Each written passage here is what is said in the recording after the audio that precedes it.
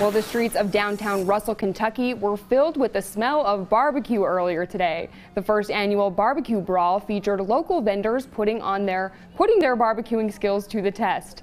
Local artisan and craft vendors also set up, and as well as a bandstand with live local musicians. The event brought in quite the crowd, and event organizer Caleb Sties says he's glad to see such a turnout. We just want to bring the community together the best way we know how, and that's through what we love, food. We love to give back. We love to get the community together and see all the talent that we offer. Sties also says they hope to do more events like this one in the near future.